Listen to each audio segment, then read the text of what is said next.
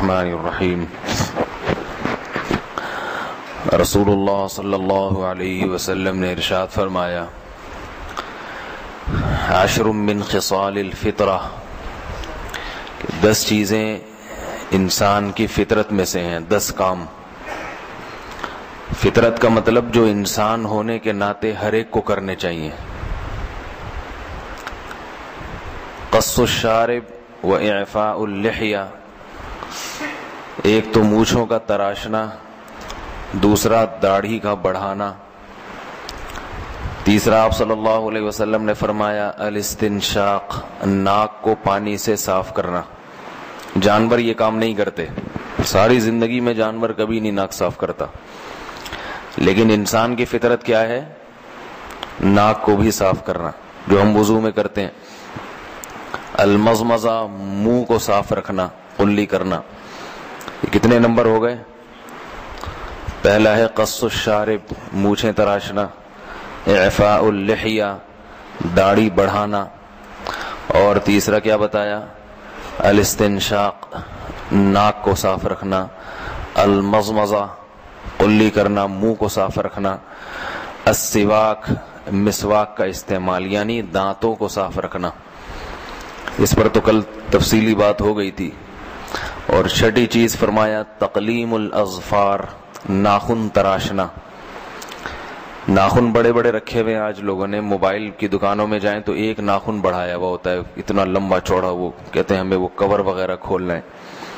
تو یہ فطرت کے خلاف ہے، اس کی شریعت میں اجازت نہیں ہے۔ اس کے لیے کوئی ٹول رکھیں، کوئی بھی ایسی چیز۔ باقی بھی تو سارے کام ٹول سے ہوتے ہیں نا، پیچکس ہے، پلاس ہے، ان چیزوں سے ہو جاتے ہیں، تو اس کے لیے ناخن بڑھانے کی اجازت نہیں ہے۔ خواتین میں یہ بیماری اتنی پھیل گئی ہے، کیا دیندار کیا بے دین سب گھروں میں ناخن بڑھاتی ہیں۔ تو یہ کیسے کوئی چیز میں حسن و جمال ہو سکتا ہے جبکہ وہ انسانی فطرت ہی کے خلاف ہو؟ فطرت تو انسان میں حسن پیدا کرتی ہے نا، فطرت انسان میں حسن پیدا کرتی ہے۔ تو خواتین نے ناخن بڑھائے ہوئے ہیں، بالکل چڑیلوں کی طرح جیسے ہوتے ہیں نا، بڑے بڑے ناخن، اور دیکھنے میں اس قدر گھن آتی ہے ان ناخنوں کو دیکھ کے، اور عقل کہتی ہے کہ ان کی عقل ماری گئی ہے۔ جس چیز میں وحشت ہے، گھن آ رہی ہے دیکھ کے، اس میں حسن و جمال کہاں سے ہو گیا؟ کھانا کیسے کھاتی ہیں، وہی ناخن ڈبو رہی ہیں پانی کے اندر، وہی کھانے کے اندر، وہی چاولوں کے اندر۔ نہ شرم آتی ہے، نہ گھن آتی ہے، نہ غیرت آتی ہے کہ ہم مسلمان ہیں، نہ نماز قبول ہوتی ہے، یہ بھی یاد رکھیں۔ 40 دن انتہائی مدت ہے، اس کے بعد نماز قبول نہیں ہوتی۔ خواتین کو نہ اس کی فکر ہے کہ ہماری نماز قبول ہو رہی ہے، روزے ہو رہے نہیں ہو رہے، اور فیشن کا شوق ہے، وہ فیشن جس میں حسن بھی نہیں ہے۔ تو پہلے زمانے میں جو شاعر لوگ ہیں نا، جو اپنی محبوبہ کے انگلیوں کے پوروں کو کبھی انگور سے تشبیہ دیتے تھے، کبھی عناب سے، یہ پہلے تمثیلات ہوتی تھیں شعر و شاعری میں، کہ محبوبہ کی جو انگلیوں کے پورے ہیں نا، پورے سمجھتے ہیں، یہ جو انگلیوں کے کنارے ہیں وہ کہتے ہیں عناب کی طرح ہیں۔ اب یہ جس کے ناخن ہوں گے نا اتنے بڑے بڑے چڑیلوں جیسے، وہ تو نہ عناب کی طرح ہیں نہ انگور کی طرح ہیں، وہ تو حسن نہیں ہے۔ میں صرف یہ مثالیں اس لیے دے رہا ہوں، یہ سمجھانے کے لیے کہ انسان جب گناہ کرتا ہے تو اس کی عقل ماری جاتی ہے، جو چیز اس کے لیے ہے نہیں اس میں حسن تلاش کرتا ہے۔ جیسے مونچھیں بڑھاتے ہیں نا لوگ حسن کے لیے، تو نبی تو فرما رہے مونچھیں تراشنے میں حسن ہے، یہ فطرت میں ہوتا ہے نا حسن۔ مونچھیں تراش کے انسان کا چہرہ نظر آتا ہے، اور یہ کمبخت نے 1.5 فٹ کی مونچھیں بڑھائی ہوئی ہیں۔ پولیس والوں کو دیکھا ہوگا، بعض پولیس والے اتنے لمبی لمبی مونچھیں، تو جنگلی لگ رہا ہے دیکھنے سے، بھائی تو اس میں تیرے کیا حسن کیا دہشت ہے؟ اگر ایسی دہشت کرنی ہے نا تو پھر سینگ بھی لگا لو، مگر آپ دیکھنے میں چاہتے ہیں میری دہشت دوسرے پہ پڑے اور انسانیت ختم ہو جائے، تو سب سے بہترین دہشت کس میں ہوتی ہے؟ سینگ لگا لیں گے اوپر، اس میں اور ڈرانے لگیں گے، اور پھر اس میں آنکھوں میں بھی کچھ لگا لیں تو دہشت ہو، مگر انسان شکل بھی تو اس کی کچھ نظر آئے نا، کھلا ہوا چہرہ نظر آئے اس کا۔ تو اللہ تعالیٰ نے انسان کو اس کی اجازت نہیں دی ہے کہ جیسے چاہو بن جاؤ انگریزوں کی طرح۔ یہاں سے ایک شخص آیا، نبی صلی اللہ علیہ وسلم نے دیکھا کہ ایک شخص کے بال منڈے ہوئے ہیں ایک جگہ سے، جیسے بعض ہندو ایسا کرتے ہیں نا، پوری جگہ سے منڈوا لیا، ادھر سے ایک لٹ نکلی ہوئی ہے۔ تو ہندوؤں میں ہوتا ہے، یہ فیشن ہے یا کوئی ان کے مذہب کا حصہ۔ آپ صلی اللہ علیہ وسلم نے دیکھا، منع کیا، فرمایا یا تو پورا سر مونڈو، پورے سر پہ اس طرح پھیرو، یا پورے سر پہ بال رکھو۔ آدھے پہ بال ہیں آدھے پہ نہیں. کبھی کبھار انٹرنیٹ پہ ایسی چیزیں نظر آ جاتی ہیں ادھر سے کٹا ہوا ہے ادھر سے نہیں. تو اس کی شریعت میں اجازت نہیں ہے اپنی شکل بگاڑنے کی. بالوں کی عجیب عجیب فیشن ہے. کبھی ایک چند دن سے کوئی صاحب نظر آ رہے ہیں عجیب, جیسے گھونسلہ ہوتا ہے نا کبوتر کا, ایسے فیشن ہے. تو یہ اجازت نہیں ہے. بال بھی اللہ کے نبی نے جو طریقہ بتایا ہے, یا تو پورے سر پہ بال رکھیں پٹے والے پیچھے کی طرف لے جائیں, یا یہ کہ چھوٹے چھوٹے بال رکھیں لیکن سارے سر پہ برابر بال ہوں, یا یہ کہ بالکل سر منہ ڈالیں. تو یہ 3 کیفیات ہیں, اس کے علاوہ کی اجازت نہیں. خیر یہ موضوع سے ہٹ جائے گی بات, اس لیے میں اس کو مکمل کرتا ہوں. تو کتنے نمبر ہو گئے تھے ہے بھائی؟ 6 نمبر کہ تقلیم الاظفار, ناخنوں کو کاٹنا. گھروں میں اپنے بیوی گھر والوں کو, بیویوں کو, بچیوں کو سمجھانا چاہیے کہ بیٹا یہ جنگلیوں کا وحشیوں کا طریقہ, اب انسان ہیں درندے نہیں ہیں, ان کو کاٹ کے چھوٹا کرو. صفائی کے لیے اللہ کے نبی نے, اس میں صفائی ہو نہیں سکتی اس میں اس طریقے سے. تو لیکن خواتین مانتی نہیں ہیں اتنے آرام سے, یہ بھی بتا دوں, یہ بڑا مسئلہ اس دور میں بڑا مسئلہ ہے, کوئی بھی نہیں کسی کی مانتا. تو 7واں نمبر فرمایا غسل البراجم. براجم کہتے ہیں جوڑوں کو. یہ جو گھٹنا ہے نا, یہ جوڑ ہے, ٹخنا ہے, انگلیوں کے یہ جو یہ ہے جوڑ ہیں, ان پہ میل جم جاتا ہے. تو اس کو الگ سے آپ صلی اللہ علیہ وسلم نے دھونے کا حکم دیا ہے. پہلے زمانے میں تو واش روم میں ایک نہ ایک پتھر رکھا ہوتا تھا رگڑائی کے لیے, وہ ماؤں نے رکھا ہوتا تھا اپنے بچوں کے گھٹنے رگڑیں گی اس سے, ٹھیک ہے نا, تو بچوں کو رگڑتی تھی, گھٹنے صاف ہوتے تھے, بچے بڑے ہو کر یہی سیکھتے تھے. آج کل ماؤں کے پاس ٹائم نہیں ہے, آج کل ماؤں کے پاس بچوں کو رگڑنے وگڑنے کا تو ٹائم ہے ہی نہیں. کہتے ہیں یہ بھی بہت پرابلم ہے, یہ اتنا نہلائیں ادھر سے, چلو بھائی. تو ان کے پاس جو ہے نا موبائل اور یہ سب چیزیں, ان سے فرصت نہیں ملتی ماؤں کو. پیمپر ہے, وہ سارے ہگانے متانے کے کام پوری پابندی سے کر لیتا ہے, پورا دن چپکا رہتا ہے بچوں سے. تو وہ پھر ایک دفعہ 24 گھنٹے میں اترتا ہے, پھر اس پہ ریشش کی کریم لگائی جاتی ہے, اس میں جو جراثیم کی وجہ سے اس کی کھال گلنے لگتی ہے نا, وہ بھی دھلائی پھر بھی نہیں ہوتی. اور کریم آتی ہے جو شوہر کے خرچے پہ, وہ ریشز دور کرنے کے لیے وہ لگا دی, اس کے بعد دوسرا پیمپر چڑھا دیا. تو گھروں میں بتائیں خواتین کو, یہ بچے پالنا آپ کی ذمہ داری ہے, یہ فطرت نے آپ کے ذمہ لگائی ہے, یہ میں نے نہیں لگائی, میں شوہر ہوں میں نے نہیں لگائی, یہ خدا نے لگائی ہے. سمجھ میں آ رہی ہے نا بات؟ یہ اللہ نے لگائی ہے, تبھی اللہ ماں کی کوکھ سے بچے کو جنم دیتے ہیں تاکہ یہ اس سے محبت کرے اور اس کی خدمت کرے.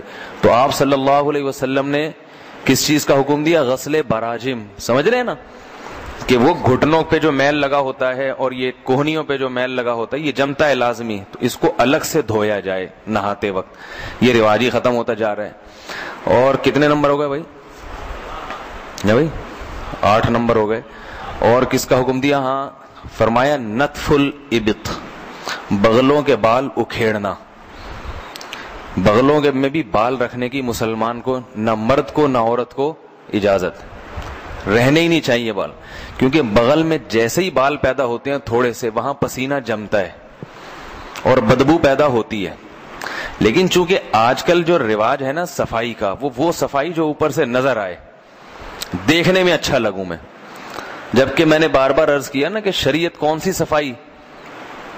جو حقیقی صفائی ہے, بدبو سے نفرت ہونی چاہیے.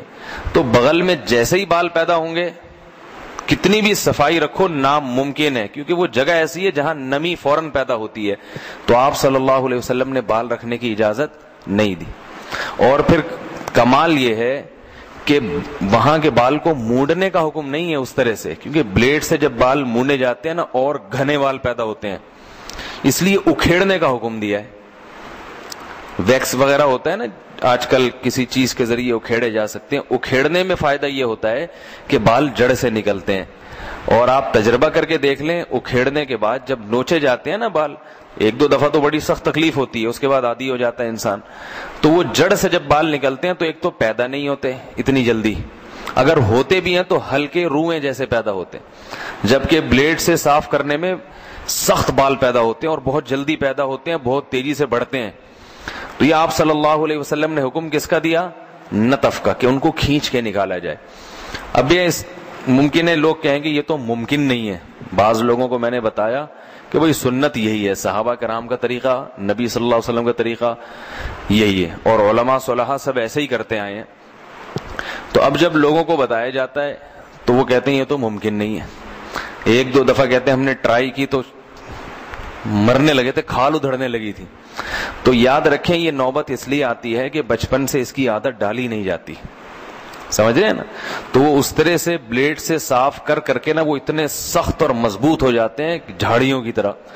تو اس لیے اس کا پھر ایک طریقہ یہ ہے کہ بعض وہ کوئی لوشن اس قسم کے آتے ہیں, یہ میں ایک ہیلا بتا رہا ہوں, تدبیر, تاکہ اس کی جڑیں کمزور ہو جائیں, پھر آپ سنت طریقے سے نطف کر سکتے ہیں, کھینچ سکتے ہیں. ایک وقت آئے گا کہ وہ جو ویکس وغیرہ کی چیزیں ہوتی ہیں نا وہ لگا کے کپڑے سے کھینچ لیا جائے ایک دم طاقت کے ساتھ, تو ایک چیخ نکلے گی, سیٹ ہو جائیں گے, ایک دم آواز آئے گی اندر سے لاشعوری کہ پتہ نہیں کیا ہوا ہے نا, ایک تکلیف ہوگی لیکن وہ بال اکھڑ جائیں گے. تو چند ایک مرتبہ جب اس طرح کریں گے نا تو جڑیں کمزور ہو جائیں گی. پھر آپ انگلیوں سے بھی کھینچ سکتے ہیں. تو انگلیوں سے کھینچنا شروع کر دیا تو آپ کو خود احساس ہوگا کہ پھر بال پیدا ہی نہیں ہوتے, اور بہت عرصے کے بعد ہوتے ہیں, اور ہوتے بھی روئے جیسے باریک بال ہیں, اور کچھ وقت کے بعد وہ پیدا ہونا ختم ہی ہو جاتے ہیں.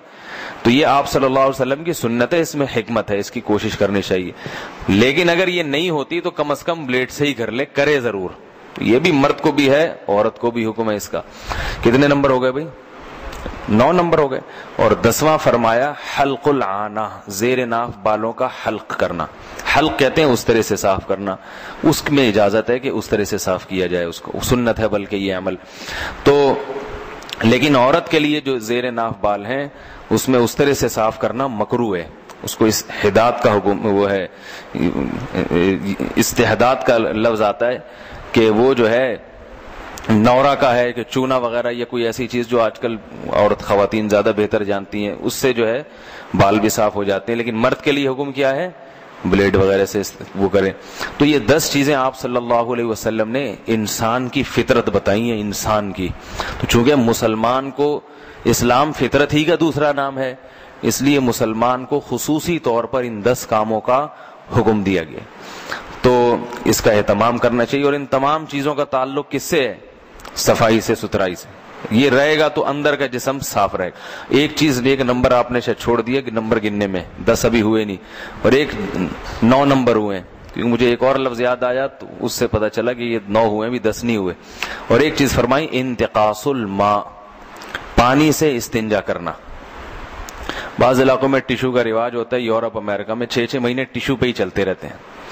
تو چلو ایک آدھ دفعہ ہو گیا, کہیں آدمی پرابلم میں ہے, مشکل میں ہے, ٹیشو استعمال کر لیا.